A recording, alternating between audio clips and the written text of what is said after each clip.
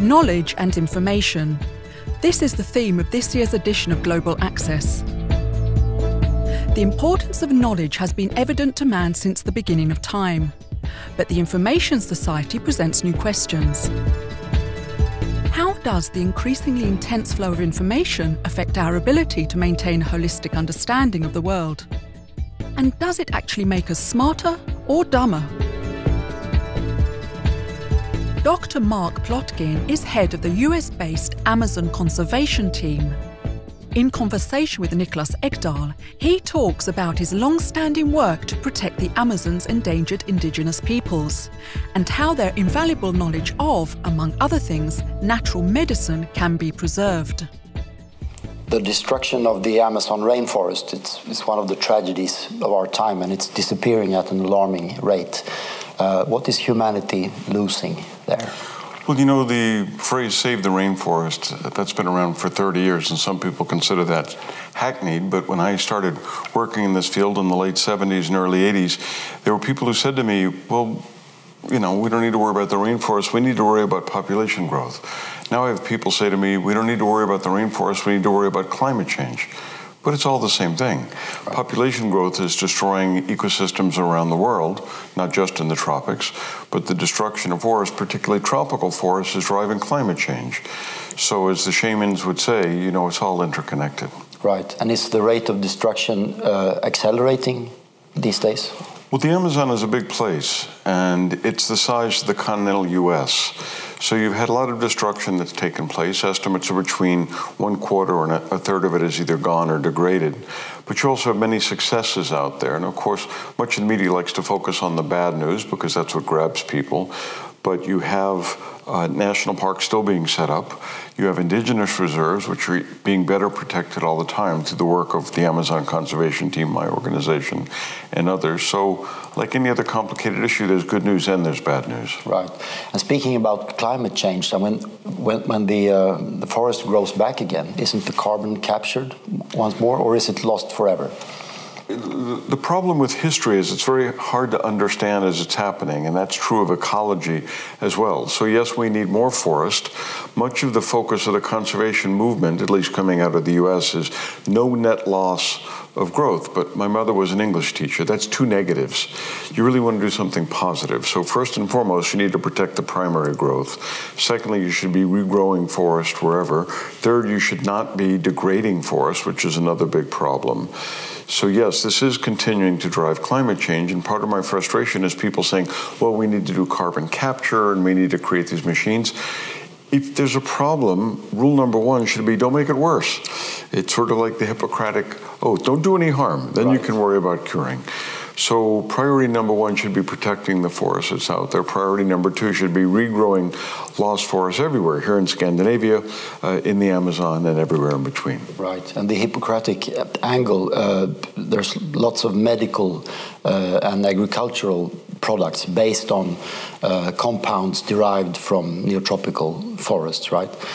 So it's both a scientific and a commercial loss, if you will. What's being lost in these senses? Well, it shouldn't be either scientific or commercial. To me, conservation around the world is first and foremost an ethical exercise. We shouldn't be destroying ecosystems because we shouldn't. We suffer physically and spiritually, according to the shamans that I work with, when the environment is destroyed around the world. So it's a spiritual matter. The spiritual aspect of it, and that's one of the reasons that these medicine women and medicine men can sometimes cure things that our own doctors here in Sweden or in the US or much of the industrialized world cannot cure, because there's a spiritual component. There's a psychological component, and that's what the shamans are masters of. But they're also masters of the chemicals. And the rainforests hold tens of thousands of species of just plants, millions of species of microorganisms. We now know that shamans are using frogs to heal. We know that shamans are using fungi to heal. This is completely almost unstudied aspect of rainforest biology and potential healing. So we should protect rainforests because they're there, but we should also protect it because it's in our own interest, medically, agriculturally, industrially, and spiritually as well.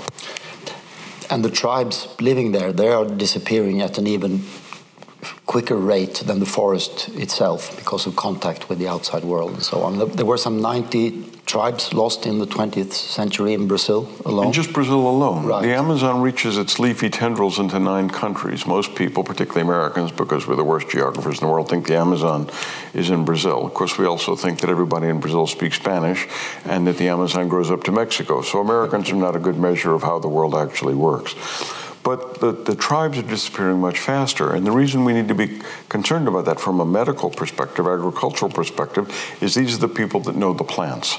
If you have a forest with tens of thousands of species, it's like having a book with no index if you don't have the Indians who know which species are used. And I've heard the argument made, well, we have high throughput screening. We can just throw it all in a machine and it'll figure out what chemicals are in there. But what are those chemicals good for? What's the dosage? What do you mix it with? And what part of the plant do you use? And what season do you harvest it from?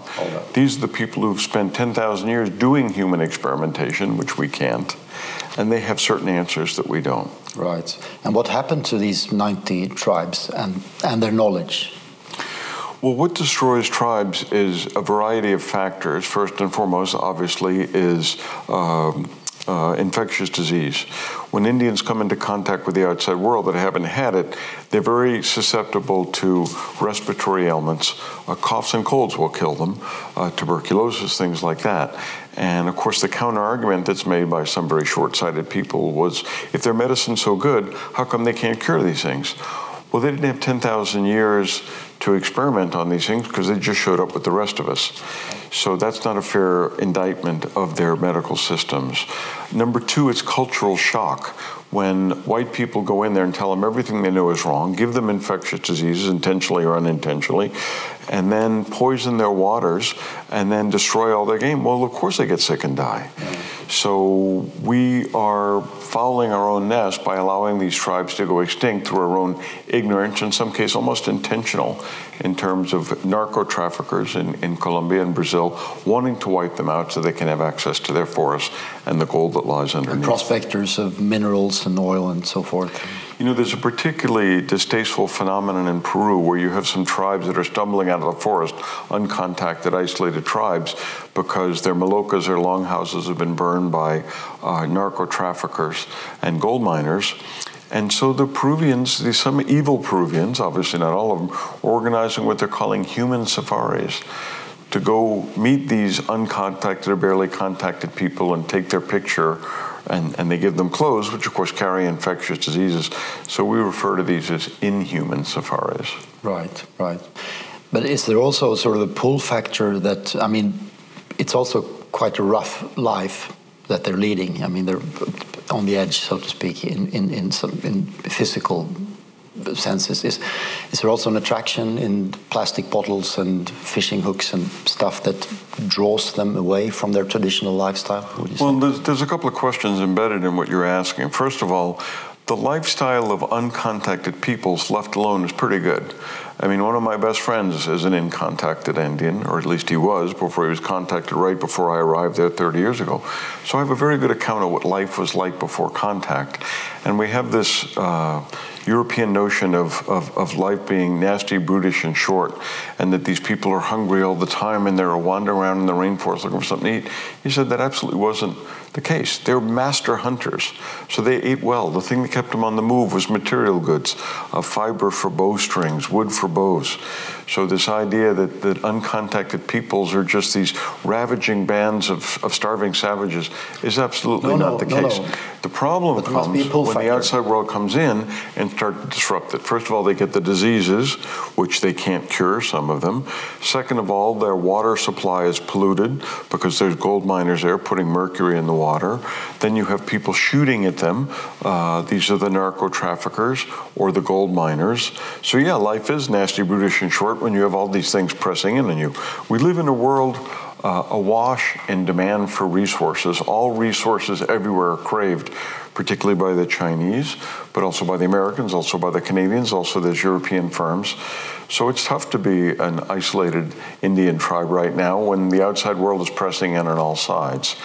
And to answer your question about what do they want from the outside world, well, at the outset, they don't really want much of anything. Maybe machetes being the obvious exception. But, you know, iPhones are pretty addictive, and once you've come into contact with it, and once all your friends and all your tribe have iPads or iPhones, you want one too, which necessitates getting into the cash economy because iPhones don't run for free. So there's actual cases of men going off to the gold fields to get the cash necessary to pay for cell cards, women prostituting themselves to get the money to pay for cell cards. So this very stupid notion that's been pushed by the big tech companies, particularly in the US, that all technology is good and life is better the more technology we have, is absolutely and categorically untrue. Mm. And smartphones tops machetes then as a sort of... Not at the outset. Right. A machete makes life better in the rainforest no matter where you are. A cell phone without a cell tower is useless. Right. Or a cell phone, if you're the member of an uncontacted tribe and you have a cell phone and nobody else does and you don't speak the national language, it's not very much good to you. Right. Now, I don't want to sound like a Luddite, that I'm anti-technology, because we're using some of the best new technology like drones, like GPSs to help these people map their lands. So technology is a two-edged sword, just like a sword. When Amerindians first came into contact with swords, it was on the beach of Guanahani, which is probably in the Bahamas, when Columbus landed. Of course, Columbus went to his grave thinking he discovered America, which would come as a surprise to all the Indians who were on the shore when he arrived. But when he pulled out his sword to proclaim this for the king and queen of Spain, the Indian chief who'd never seen metal grabbed it and cut him. Mm. And I thought, that's how we have to understand technology. It can be a force for good, it can be a force for bad. Typically it's a little of both, and it depends how you use it and how you introduce it. So when Westerners come in and say, worship our God, read our Bible, here's an iPhone, here's a GPS, life's going to be great, it usually isn't. Right. And all this knowledge being lost that they hold, are there any systematic efforts to record that in any way? You're talking to the right person, because my organization has pioneered the Shaman's Apprentice program to get the young people, the children and the grandchildren, to learn the old ways. Because when pre-literate societies come into contact with the outside world, it's pretty overwhelming, because we do have iPhones and iPads. But what we say to them is, don't throw out the baby with the bathwater. Don't lose your material culture, your medicinal wealth, and then 20 years later, when the white man has left, the missionaries have gone, you have no medicines, because we've seen this with the Waiwais in Guyana, who are worse off, and say, write it down. Yes, we have antibiotics. Yes, we have x-rays. But you have treatments for diseases that we can't cure. Some of them may be effective. That's a question for the scientists in the lab as to whether it works or not. But there's a big movement afoot in the US, and I'm sure it's happening in Europe as well, to use hallucinogens, magical sacred plants, to treat incurable ailments. Now, these things don't work all the time, but a lot of medicines don't work all the time. So when you see people cured of PTSD, which is a big problem in my country because of these terrible long-running wars, when you see it used to treat and sometimes cure depression, end-of-life anxiety, it's pretty powerful stuff. So this is not to say that the shamans have all the answers. They don't. But it shouldn't be a choice between the microchip and the medicine man.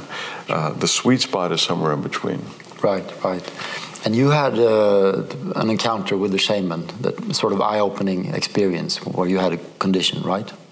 Well, which one? It's been happening for 30 years. Anyone. There's one you talk about in the TED Talk that's quite a bit viral on YouTube, for instance. If you could tell I had injured my foot in a climbing accident, and it just didn't get better. And as you enter middle age, your recuperative powers aren't what they were. But I've never been somebody who thought, well, medicine women have all the answers, I'm not going to go to the doctor. So I went to a very good doctor, and she gave me heat, and that didn't work, and I used cold, and I took non-prescription painkillers, I took prescription painkillers, I took anti-inflammatories, I had an orthopedic boot. None of this worked. So I figured, okay, well, this is just as you go through life, you get dents in your fenders. I'll live with this. But I was in a village not too long after that, and the shaman said, you're limping, what's up? I hurt my foot. He goes, okay, and I'll never forget this. He said, take off your shoe and give me your machete. Which I did. But he went over to a palm tree about 3 meters away, carved off a fern, threw it in the fire, singed it, applied it to my foot, singed my foot, it hurt like hell, threw it in a pot, boiled it, had me drink it, and the pain went away. And I thought, it's a miracle, I'm cured. Except that 7 months later, it came back. Okay, I went back there, he singed the fern, put it on my foot, put it in a pot of water, I drank it, and that was 3 or 4 years ago, and it's never come back. So who would you rather be treated by? No doubt. There's also a story about this green monkey frog. That's a very interesting story. Yeah. A colleague of mine named Lauren McIntyre, not an ethnobotanist like me, a photojournalist, was lost on the Brazil-Peru border in 1969.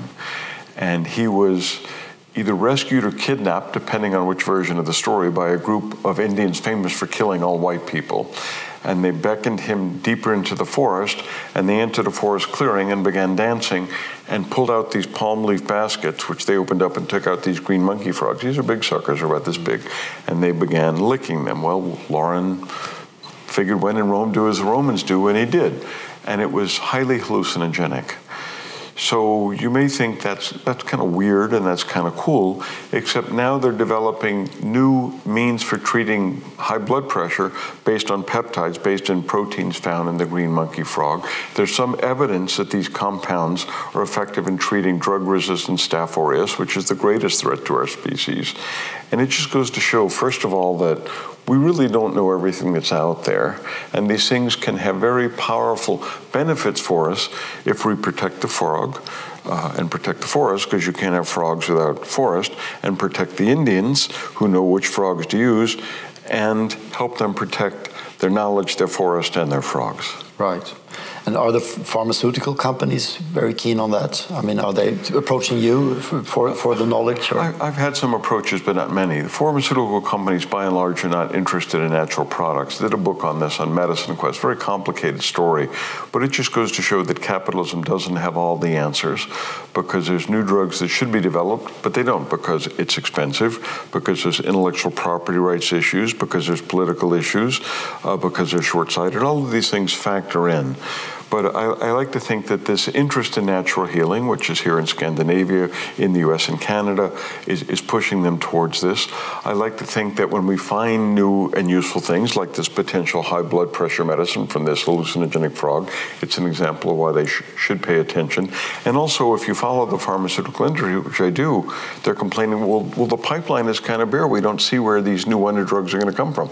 Well, I know where they should come from. I know where they live now. Yeah. And that's in these frogs and in these shamans' heads.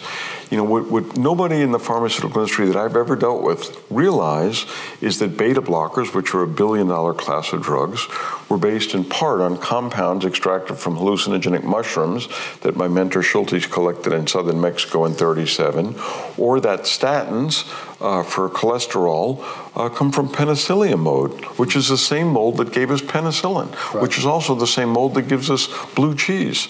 Right. So this is the fungus that keeps on giving. Right, but there is no clear border between sort of natural healing and pharmaceutical products, or there shouldn't be, right? Look, it should be a continuum. The medical office of the future, if we get it right in Stockholm or Washington or wherever, is going to be a physician and a nutritionist and a hypnotherapist and a masseuse and a shaman, because all of these therapies do something well. I mean, if acupuncture, I don't understand acupuncture. Okay, scientifically it makes no sense to me, but I use it for some things. It works. Okay, because it works. It doesn't work for everything. Right. Look, if you're in a terrible automobile accident in Stockholm, you don't want to go to a nutritionist. You don't want to go to a shaman. You want to go to a trauma surgeon. But if you have insomnia, you have some sort of psychological trauma from childhood, and you go to a physician, she's going to give you Allium, right? You should be going to a psychiatrist, or you should be going to a shaman. And there's a whole school of thought that said guys like me who are looking for the plants of the shamans are all wrong. The real genius of the shamans is a psychologist. But we don't really have any system to sort of translate the knowledge of the shamans into proper use in modern society, right? It's just a few people like you traveling back and forth, but there's really no system to pick up the knowledge. That's the double-edged sword. We have a very acquisitive culture, we in the industrialized world, and we say, well, if they've got the cure for cancer, we want it. Well, the cure for cancer might be an alkaloid. Now, an alkaloid you can go into Kew and find plants collected 150 years ago by great explorers like Richard Spruce. Those alkaloids are still there. But I can also take you into the forest and slice a very important medicinal tree, and the sap comes out red, orange, yellow, clear. So you know there's some wild chemistry happening. And by the time you get it back to the lab, that may be over. But much of the shamanic medicine is not chemical, or it's partially chemical, partially psychological. And if they're curing you with the placebo effect, I'm all for it. I prefer the placebo effect to the surgeon's knife. Yeah. But if you need something cut out, you don't want the placebo effect. That's why you need this buffet of approaches, and why doctors are not going to be running around with feathers through their nose giving you hallucinogenic snuff. That's not how they work. Right. That's the shaman's job. But your experience there with the foot and the shaman, could there have been a component of placebo, you think, or was that a proper cure? Here's the question. Was it the stuff in the fern? Or was it the stuff in the fern plus the shaman's magic? Or was it the placebo effect because I had faith in the shaman? Or was it all three, which is what I suspect? And, you know, I did a TED Talk and I talked about this. And one of the things they tell you when you do a TED Talk, don't read the comments. That's where the trolls live under the bridge. It's true in all media activity, I think. So this woman wrote, yeah, this idiot never heard of the placebo effect. Well, you know what? I only had 18 minutes to work with, and I had to cram 35 years of research, so I didn't cover all the implications. Right. What's important about this story is ferns are considered essentially chemically inert. There's very few medicines made from ferns because, according to scientists, there's no chemicals in them. So this might be a new chemical. It might be that this man just tricked me into believing that I need to get better, and I did. Well, are you interested in therapeutic pathway? You're interested in results. My foot doesn't hurt. I'm interested in the results. Sure. Intellectually, I'm interested in both, but my foot doesn't hurt. That was priority number one. Right. Or number two, is it some combination of the two, as I said. And here's where it's interesting. While this was happening, there was a shaman of a completely different tribe, and he said, oh yeah, I use that plant for the same thing. Right. So it says to me, there's more happening than just, you know, this guy got lucky. It was an established recipe, if you will. Exactly, exactly. Right. So I have a problem with people who misunderstand what these Indians do, or misunderstand what ethnobotanists do and say, well, that's not science because you didn't take it to the lab and run it through blah, blah, blah. And you get that sort of reaction, sort of suspicion? Oh, yeah. Sometimes. But that's a fundamental misunderstanding of science. Science begins with an ethnobotanical hypothesis where you say, okay, possibly this fern has something in it which can use to treat and possibly cure. That's N equals 1. That's one sample. A scientist does not conclude that because she or he saw something once that's the truth. Right. A real scientist says, that's interesting. I wonder what would happen if I tried it again and again. If I talked to other shamans, if we tried it in rats or guinea pigs or people, what have you, what have you. That's the scientific process. It's not to say, okay, one Indian did it to one white guy, and that's proof that it's always going to work. Right, right.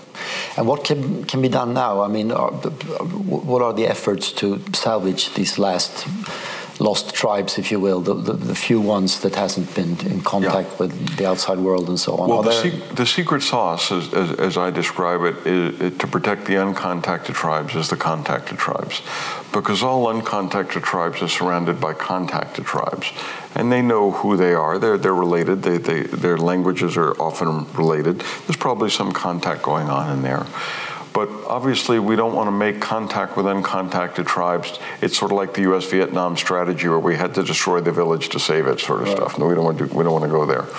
So it's working with the contacted tribes to make maps, to train them as park guards, and to be able to put some money in their pockets because they're in the cash economy to buy machetes or cell phones or cell cards or what have you. Now, there's not many options open to these people. You know, they're not going to go work in Bogota or Brasilia and then go back to the bush and live like a forest Indian. So we pay our park guards. And what we're trying to do is get the government to put them on the payroll because, frankly, they have more at stake in this than we do. These people are protecting their headwaters, and they should be supporting. We're not talking about hundreds of millions of dollars here. Very little money they need to keep them in the bush if they so decide to stay there. Another thing is ecotourism, which we don't do. We're not involved in ecotourism, very complicated stuff. But because these people live in the forest, because they know the plants, they're shaman's apprentices, they learn from the masters, they make great tour guides, typically. But again, it's up to them if they want to do that.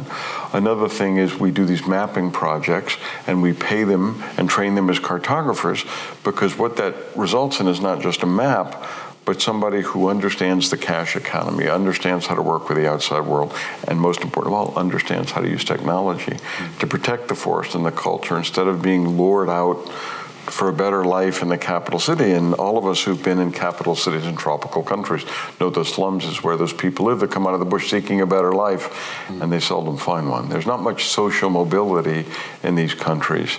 And when missionaries come in and say, put pants on and move to the capital city, and you'll have 2 cars and air conditioning, it doesn't really pan out that way very often. Right. And which countries are doing best in this regard, in sort of having Well, I've worked from Mexico approach to Argentina, but I run the Amazon conservation team, and our focus is obviously the Amazon. But our 2 major countries are Colombia and Suriname for very different reasons. You know, Americans, as I said, think the Amazon is only in Brazil. It's not true. Brazil is 60% of the Amazon, but there's 8 other countries there. So it's a mistake to focus only on Brazil, because things change. And things we could do in Brazil 10 years ago, it's more difficult now because they're a very xenophobic government. Things we couldn't do in Colombia 10 years ago because there was a civil war, we can now do because that's been dialed back. So, you know, if you want to be nimble, you also need to be fluid. You need to be able to move around. And it takes a lot of different approaches to sort of solve this problem. You know, in Suriname, they have a wonderful saying, to every complicated question, there is an answer which is both simple and wrong. That's true in every That's field. true anywhere. Yeah, that's true.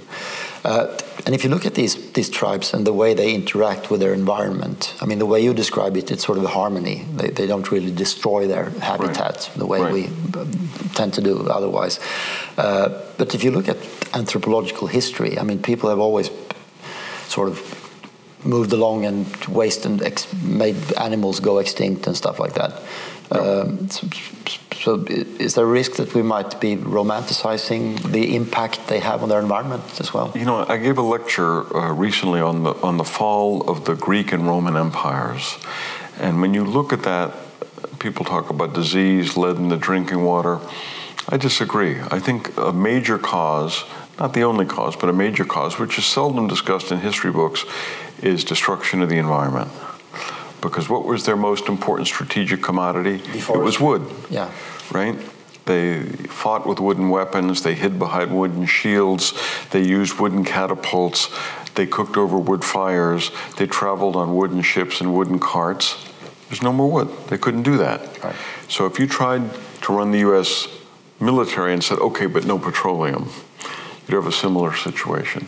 So yes, it's important to realize that the human species has a penchant for fouling our own nest. It wasn't the Indians that wiped out the mastodons or the elephant birds in Madagascar anytime soon. So yes, people have always wiped stuff out. But when there's very few people living in a very big forest, you have a lot more leeway. So yes, your point is well taken that we shouldn't romanticize that these are noble savages and they don't cut down trees and they're all eating tofu. That's obviously not true. But it's also true they know the forest far better than any scientist. And you're trying to figure out how to use the forest. You're trying to figure out how to protect the forest. They don't have all the answers, but they have many of them.